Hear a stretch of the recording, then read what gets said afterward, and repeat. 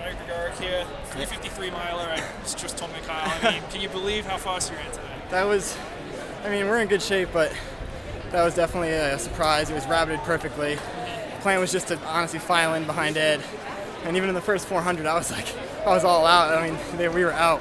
And then, yeah, just settled in and just surprised ourselves. I just, trust the fitness, and the strength actually came into play a ton. I didn't feel too quick. I was able to hold it. So, yeah, I was really pumped about it, and it was awesome. I mean, do you view this as like a breakthrough, or is it just some confirmation of, Yeah, I mean, it's like a 2.5 second PR. So there's definitely a big jump there. But in terms of the workouts and everything, it's been definitely a slow build, and I think I've been due for something like this for a while, and it's nice to finally actualize on it and make it happen. Yeah. What's going through your mind that last 800, 400? It was just hold on.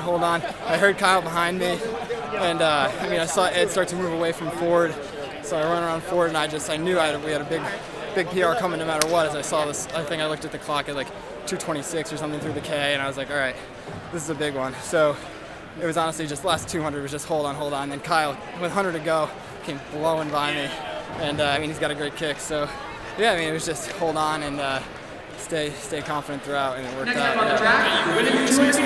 I am, yeah. We're on the mile with the whole squad basically. So yeah. What do you think about your chances?